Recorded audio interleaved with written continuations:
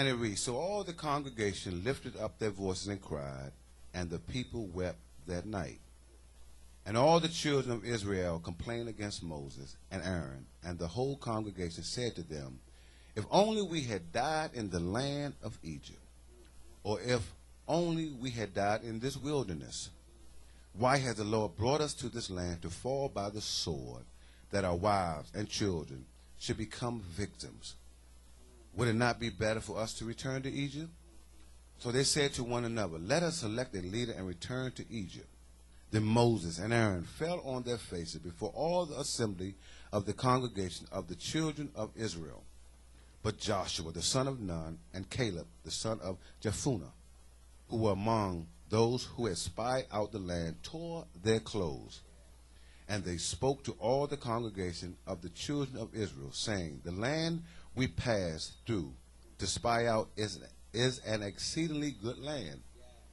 If the Lord delights in us, then he will bring us into this land and give it to us, a land which flows with milk and honey. Only do not rebel against the Lord, nor fear the people of the land, for they are our bread. Their protection has departed from them, and the Lord is with us. Do not fear them. And all the congregation said to stone with stones. Now the glory of the Lord appeared in the tabernacle of meeting before all the children of Israel. Then the Lord said to Moses, how long would these people reject me? Oh, my. And how long would they not believe me? With all the signs which I have performed among them, I will strike them with the pestilence and disinherit them. You don't want God to do that to you. And I will make of you a nation greater and mightier than they. And Moses said to the Lord, then the Egyptians will hear it, for by your might you brought these people up from among them. Now I'm going to stop right there. You may be seated in the presence of the Lord. Stop right there. I just got a little simple topic, and it's entitled, do you have an attitude of gratitude? The children of Israel. Many of you know it's a familiar text. We watch it on Easter Sunday with 10 Commandments, how God delivered them out of the plagues, and they had a mean army behind them, Pharaoh's army behind them, and they had the Red Sea facing them. It was no way out. And so they panicked. I mean, paralyzing fear came over millions of them. But God made a way. Moses said, watch and watch and see the salvation of the Lord. And they made the Red Sea into a highway. Now God brought them out of something. He made ways for them. But when they got into the wilderness, they still complained. Their attitude was funky. When they got there, they had nothing to drink. God made a way for them that way. They began to get hungry. God gave them the best food you can get, straight from heaven, manna from heaven. But they still complained about that. A trip that should have took 11 days, which was 40 miles, took them 40 years. And a lot of it had to do with them, their attitude or lack of attitude of gratitude. You know anybody like that? Every time you turn around, they're complaining about something. Nothing satisfies them. They're not happy about nothing. They're scorned, they're resentful, and so forth. I hate being around people like that because that spirit can jump on you. Oh, we deal in the spirits. We deal in the spirits. And then you find yourself complaining. Then you go somewhere else and carry that spirit to somebody else. But I have an attitude of gratitude because anybody know how far God has brought you. He's brought you from a mighty long way. I know that's kind of cliche, but he has brought you a mighty long way. You're not where you want to be, but thank God you're not where you used to be. Some of us used to be on drugs. I can attest to that. Some of you be out in the world and just doing any and everything but serving the Lord. Some of you have been delivered from cancer. Hallelujah. Some of you still may have it, but you got to press your way. See, one thing I learned about complaining, it don't help nothing. It doesn't help nothing. Anything it adds to it, makes you more fretful and more ungrateful. God loves a grateful person. The most blessed people on this planet are the ones that are grateful, the ones he can trust. He can't trust if you're always griping, murmuring, complaining about stuff. Like the children of Israel, he told them that some of you are going to die in the wilderness. Amen. Some of you right now are in a wilderness situation. I don't know how bad it is, and you can't see your way out. But God has promised you that he would take you to the land of milk and honey. But you got to believe that. So right now, that wilderness experience you're going through, he's provided for a roof over your head. You've been drinking whatever you want every day. I ain't talking about alcoholic beverages. Lord, help me right through here. Yeah. But I'm talking about you might not always have lobster and seafood every day. Look, I like hot dogs and pork and beans. But you ate something. I don't care if you're a ramen noodle diet, but you ate something. He's kept you. He's kept you. He's kept you from your mind going crazy. He's kept you. He brought you through many dangerous toils and you're still here. So why are we still complaining? Everybody has complained about something that the Lord didn't do. Maybe they think he wasn't on time. Because the Lord can't take his time about stuff, but we got to understand we're on his time.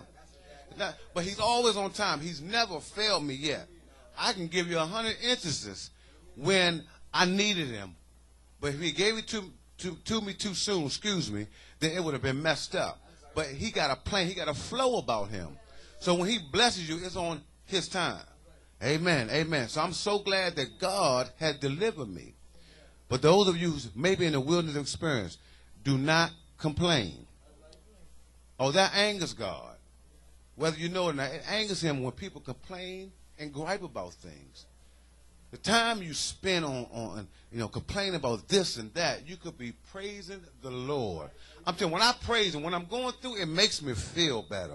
When I praise him, it glorifies him. And so when I do that, sometimes he brings the blessing to me quickly or quicker. I'm telling you, when I met my wife, before I even met her, I said, Lord, I need a soulmate. I'm tired of going through this woman, that woman, the wrong one. And I prayed for her. And I was sincere about it. And I used to complain, but after that, I said, I'm not going to complain no more. Then all of a sudden, her cousin and my sister were best friends. Hooked us up. And the rest is history. But I prayed for her. I said, Lord, make sure she's anointed. I don't want no knucklehead. Come on. Oh, he'll give you the desires of your heart. I don't play with this. And so he blessed me. He blessed me because I prayed for him, and I didn't complain about it. And so I said, Lord, thank you right through here. She couldn't have any kids. But I don't know my son went that, but we got a son. She couldn't have any kids, but we got a son who's healthy. He came a little early, but he's healthy. He eats a lot, but he's healthy. Amen. And I love him just the way he is. And he's a prodigy, a drumming prodigy. I think God will give you the desire of his heart. That's why I don't complain. I told my wife, and throughout our marriage, I'm not going to say we never complain, but it's been times that I was complaining about my job. And she said, baby, let's go to work. Don't worry about it. It's going to be all right. I said, okay, you're right. Because I make more. I've never been to college a day in my life, but I make more than some people that have college degrees. Some people are out of work and they have college degrees. So I thank the Lord that I do have a job. Amen. And sometimes she's going through. And I encourage her, baby, complaining not going to help. Just take God's word. It's going to be all right. And I call her later on and say, baby, guess what? I got the job I wanted. I got another job. I said, we're going to be all right through here. I said, that's the mindset that we all have to have. God does not want nobody to be complaining. The children of Israel, because of their complaining, and they went through hell. Some of them made it out. Some of them did make it, but millions did die.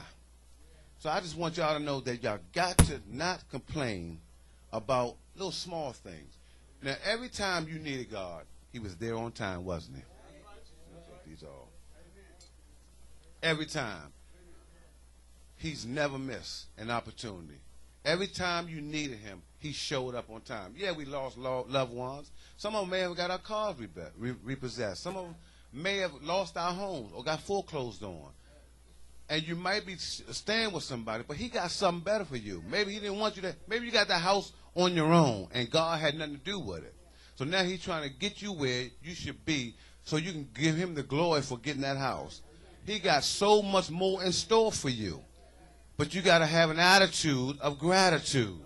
Come on, say that. You got to have an attitude of gratitude. A funky attitude ain't going to get you nowhere. All they're going to do is anger God even more. But I'm so glad that God is patient with me, and he's patient with you.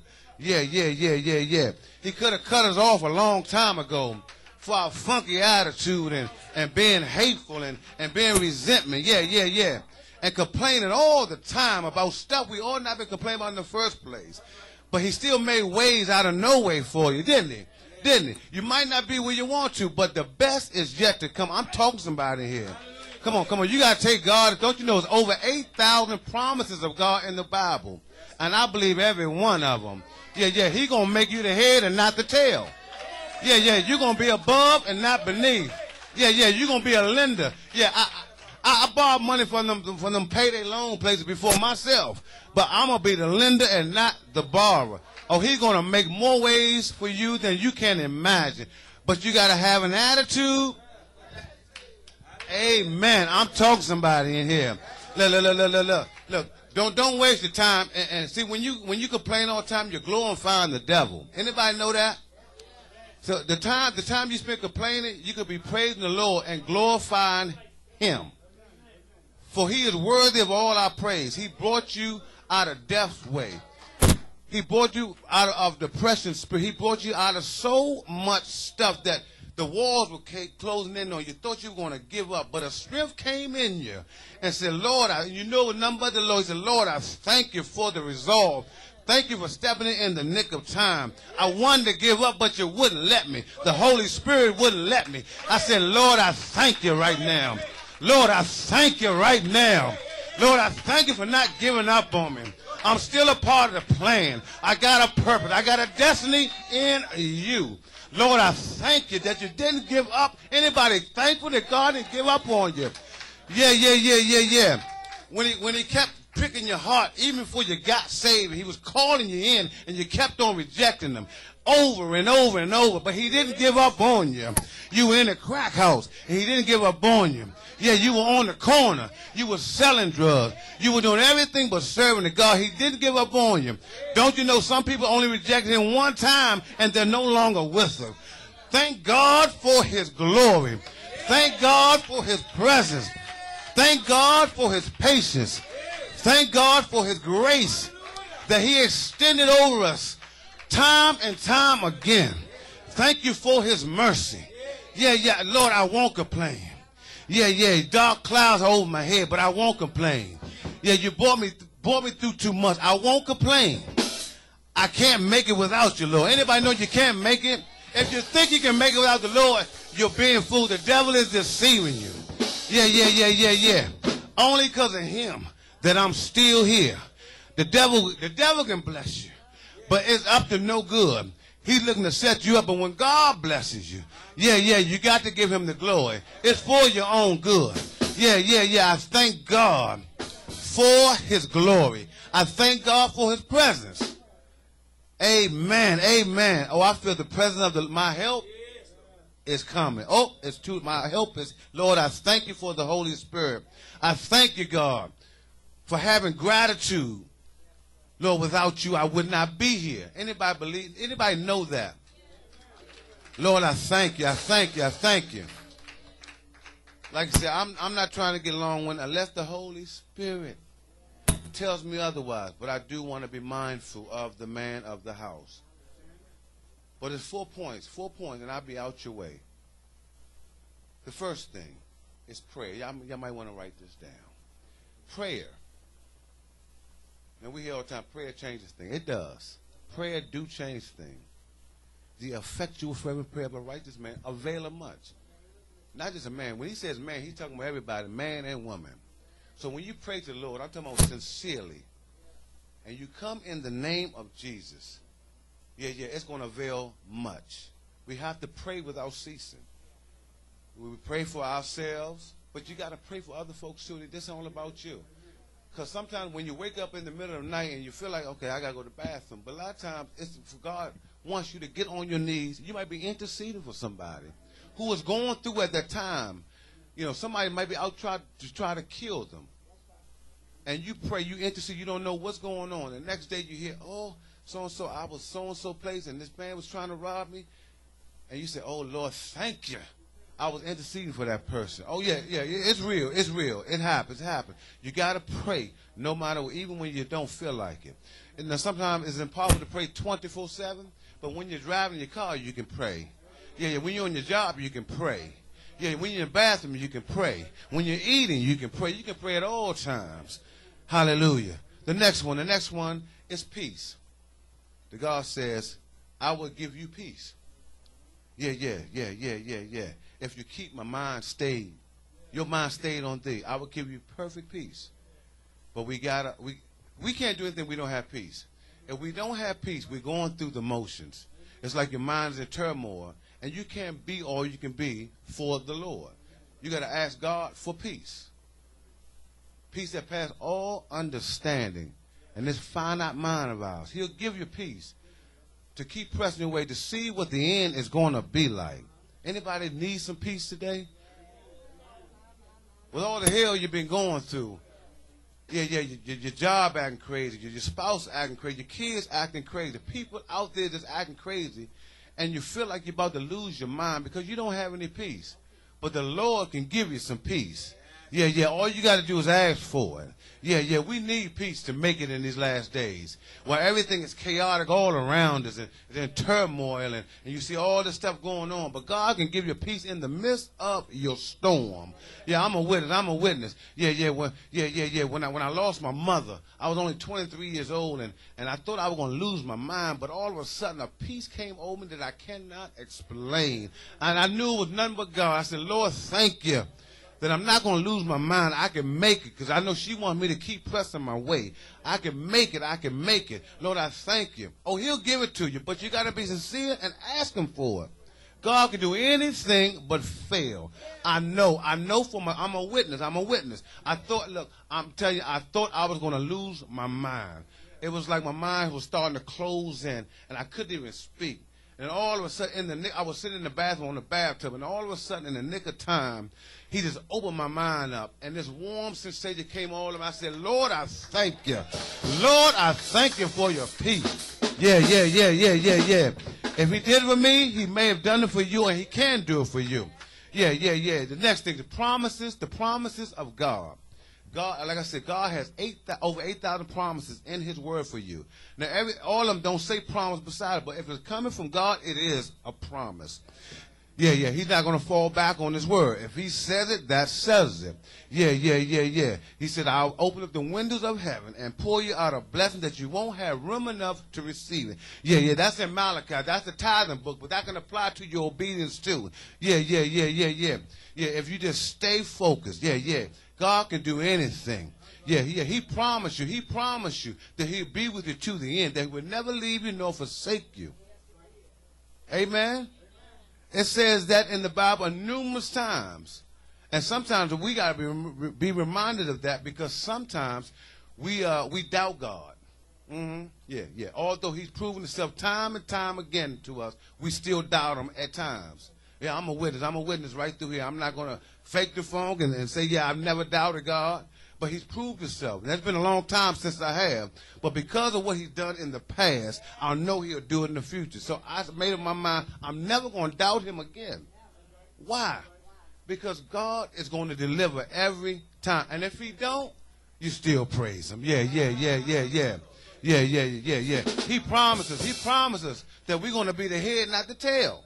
I love Deuteronomy. I preached on that before, a long time ago, and it says, abundant blessing for your obedience. God has so much more in store for us that if we just took a peek of it, it will blow our mind. The devil already knows. That's why he's coming against you so much. He don't want you to, he wants to take your faith away so you can doubt God. God has so many blessings he want to give to you. The Bible says that he goes to and fro over the entire earth, seeking who he may bless. But he's looking for those who are not going to gripe, those who have an attitude. Okay, amen. He wants to bless you. He's ready, he's willing, and he's more than able to bless you. God is a God that's not going to lie. You can take him at his word. The last thing is our praise. Oh, we got to praise the Lord. You can't sit up in church, listen to the minister or listen to the praise team or music and not praise him. If a song come on, one of Kurt Franklin's songs, I'm being real about it, and you know he got them uplifting songs, and you still sitting there, something's wrong with you. The devil got a grip on you. Because the Bible says, let everything that have breath praise the Lord. If you're still breathing, you got breath, you ought to praise the Lord. I'm going to praise him till I die, no matter what I'm going through. Now, sometimes y'all might say, oh, that's easier said than done. Yeah. What if you lose a close loved one? What if you get sick and you can only lay down? I can still have a praise in my heart. Amen. Yeah, no matter what, I'm going to praise him. Through the good and the bad, for he's been that good to me. He brought me from a mighty long way. Yeah. I used to be out on drugs. I did drugs for 9 years. I was homeless for 9 years. And I saw everything out there. But God protected me. Some things happened to me, but I'm still here. That's why I got to praise him. Yeah. That's why I got to praise him. He brought me from somewhere. I was homeless, sleeping in cars and abandoned houses and all of that. But I'm here today. I've been married for 15 years. I've been serving the Lord. I'm a master plumber. He's called me to preach. Yeah. Not only that, I just love the Lord. He's keeping me. He's still keeping me. Yeah, I'm not going back. I'm not going back. I made up in my mind I'm not going back. Yeah. I know what it was like back then. I got enough hell to go through with the devil than to go back on drugs. Yeah. He delivered me, and he delivered some of you too.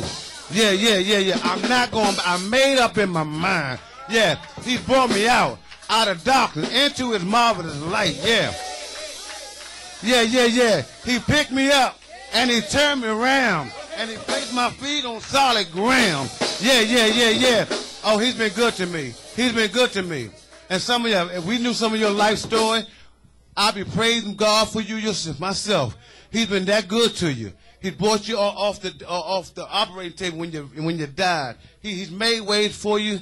Oh my goodness. Y'all know what I'm talking about. Yeah. Only but God. It wasn't your intellect. It wasn't money. It wasn't who you know. But only but the grace of God that brought you out. I'm so glad that I still got anybody still got a praise for the Lord. For all the hell you've been through. Yeah. Everybody here been through something. Yeah. People coming against you time and time again, and you're still here. You didn't lose your mind. When you lose your mind, you're gone. You can't do nothing. But he kept you. He's a mind regulator. Yes, he is. Yeah, he's a heart fixer. Yeah. I thank the Lord that he kept my mind through all the stuff I've been through. And then, not only that, he'll enhance it. Yeah. He'll give you the mind to serve, because it's with the mind that we serve the Lord. It's not just our heart, that's not our spirit, but it's with the mind. You got to make up in your mind to whom you will serve. Yeah. I got praise for the Lord. Yeah, I don't care how young you are. You can praise the Lord. I don't care how old you are. If you got a bad hip, you got bad knees, you can lift your hands up. There's always a way you can praise the Lord. Yeah. Minister James, no matter how he get out there, he do his little shout. He said, I'm going to praise him no matter what. My wife, she gets out there no matter how bad she feels. She praises him no matter what, because she is thankful. They're thankful. Anybody that's thankful in the house. The Lord said, in all things give thanks to him. You got to open your mouth. If you're in a dead church, they ain't praising, you better get up out of there. I'm telling you. You at the wrong place. You need to go somewhere where they praise the Lord. They worship him in spirit and in truth. I praise the name of the Lord in this place, for he has been good. Yeah. Just like the children of Israel. You don't want to be like them in the wilderness experience too long. Yeah, he can bring y'all tomorrow. He can bring y'all next week. Yeah, another month will be a new year. He can bring y'all next year. Yeah, but you got to have an attitude of gratitude. Yeah. Lord, I thank you. I thank you for your presence. Lord, I thank you. I praise you.